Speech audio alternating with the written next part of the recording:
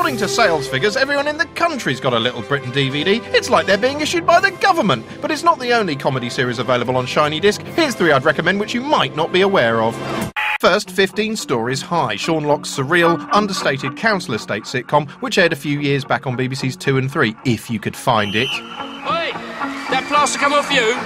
Yeah. Well, eat it. Criminally overlooked and extremely funny, this is well worth grabbing on DVD. Next up, US sitcom Arrested Development, which charts the woes of the frankly deserving of misery Bluth family. It's just been cancelled in the States, but it's still available on disc, at least until the powers that be snatch up every copy and catapult them into the sun. I'll mail that letter. Job had not mailed the letter, but in an act of defiance, dramatically hurled the letter into the sea. Sharp, quick, and often bloody silly. Oh, it's a peach! Finally, US sketch comedy Mr. Show, which hasn't even been shown over here and is only available on import. An unashamed tribute to Monty Python, it stars Bob Odenkirk and David Cross in a series of wacky, in a good way sketches, which vary in quality, but when they hit, they hit. Now, Ryan, my students, questions, queries, quiz. Mr. Dorn, I'm a dramatic director student here at the Institute. I heard you plan to go to France soon. My question is... Who dares question Ryan Dorn? If you want to see it, you'll have to order it Region 1 from America, because no one's bothered to broadcast it this side of the pond, the c***s. We've had game shows based on pretty much any subject you can think of. We've had game shows based on bingo. Look at the number on your middle line that you like best. Game shows based on roulette. And we've had game shows based on The Wicker Man. But never have we seen a game show based on the Copenhagen interpretation of quantum mechanics, until now. Obviously, I'm talking about Deal or No Deal, the astoundingly pointless afternoon quiz in which contestants agonise over what might or might not be inside a series of sealed red boxes. But there is a belief here that there's a large sum of money in box number 1. Just like Schrodinger's potentially dead cat, the contents of each box exist in a sort of theoretical superposition that fluctuates between pittance and fortune until the box is actually opened, at which point reality assigns it a value in the physical world, and the audience either goes, hooray! Or hooroo. In other words, basically, it's just a guessing game. Not that you'd ever guess that, given the way that host Noel Edmonds carries on. We're going to keep the 100,000 and the 50,000 until the very end.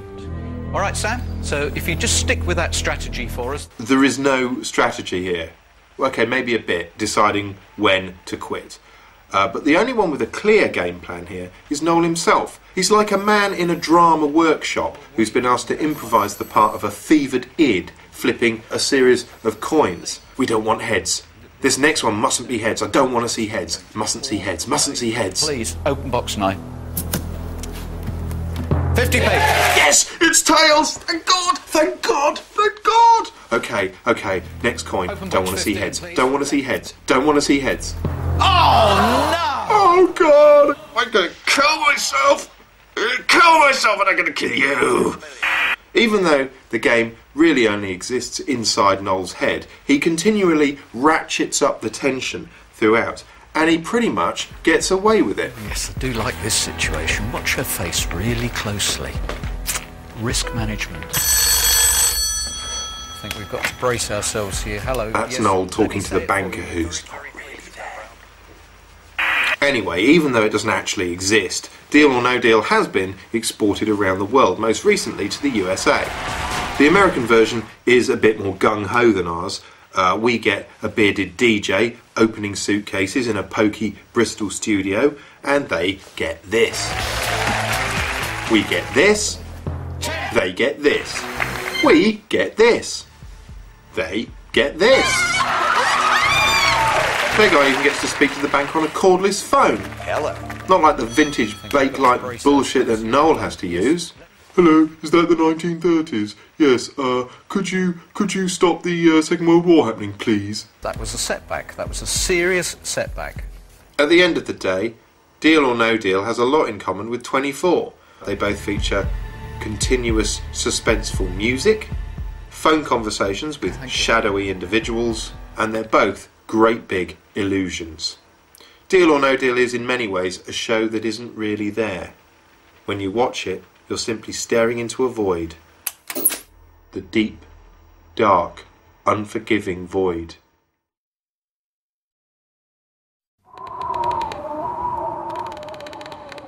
Nicky Campbell was born in Edinburgh in 1961. After studying history at Aberdeen University, Campbell gained his first position in the media as a jingle writer for Scotland's North Sound Radio, eventually rising to present The Breakfast Show. He moved to London and joined Capital Radio. It was 1986, the year of the Challenger disaster and the Chernobyl meltdown. Yet despite this carnage, Campbell's career went from strength to strength. Within a year, he joined BBC Radio and broadcast to an entire nation. There he stayed for a full decade, until 1997, when he unexpectedly moved to 5 Live, where he remains to this day. But radio isn't the only side to this former Scottish baby's beau. In his capacity as a TV presenter, Campbell has worked on Wheel of Fortune, Newsnight and Top of the Pops. He currently hosts Watchdog. Campbell is also a keen runner, and in the year 2000 ran the London Marathon in aid of a landmine charity. His time, 3 hours and 20 minutes.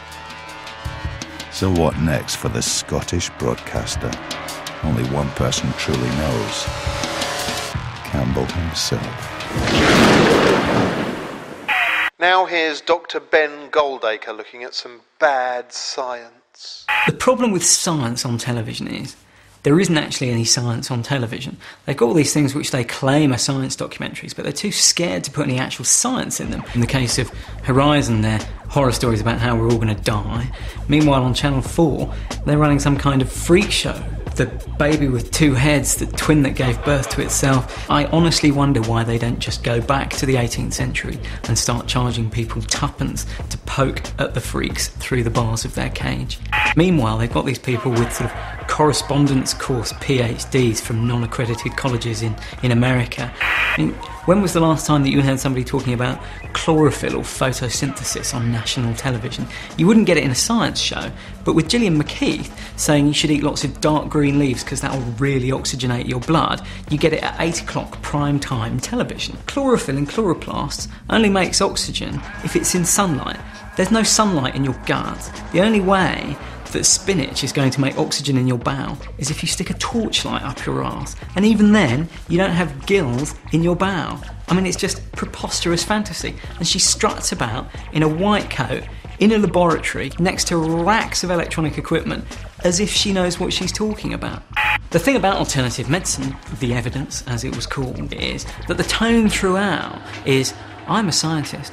I was a sceptic when I started out, and now my mind has completely been swayed. There was one bit where somebody is apparently having open heart surgery with acupuncture alone for anaesthetic. If you really pay attention to the programme very carefully, you can just about work out that the patient has had huge amounts of local anaesthetic and lots of pre-medication before they have this open heart surgery. But everybody I spoke to came away thinking that what they'd seen was somebody having open heart surgery with acupuncture, as if this was amazing proof of the extraordinary efficacy. I just don't buy that. Even in the advert breaks, you get flaky science. You get things like, the Sillet Bang ad, where they say it gets rid of limescale, which is calcium carbonate, and we can prove that by chucking a lump of calcium metal into a dish of Sillet Bang. You chuck a lump of calcium metal into a dish of water, and it will do that. Any metal from the group on the periodic table that calcium's in is going to do that if you chuck it in water. What I want to see for science on telly is a proper show that says, here's an interesting new idea and here's the evidence for and against, because that's what science is all about. If they can't give me, here's an idea and here's the evidence, then I'm just not interested.